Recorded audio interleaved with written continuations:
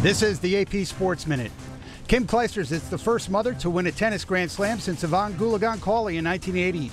The unseeded Clijsters pulled out a 7-5, 6-3 win over 9th seed Caroline Wozniacki to win the U.S. Open.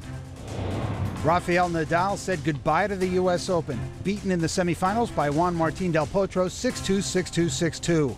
Del Potro will appear in his first Grand Slam final Monday against Roger Federer, whose one-match win from his sixth consecutive Open title following a 7-6, 7-5, 7-5 triumph over Novak Djokovic. In the NFL, the Eagles cruised to a 38-10 rout at Carolina, but finished the game without quarterback Donovan McNabb, who suffered a cracked rib during his third quarter touchdown run. Coach Andy Reid wouldn't rule out McNabb for next week. Tiger Woods raised the BMW Championship trophy following an 8-stroke victory on Sunday. Woods followed Saturday's course record 62 with a 3-under-68 for his sixth title of the year. Dave Ferry, the Associated Press for the AP Sports Minute.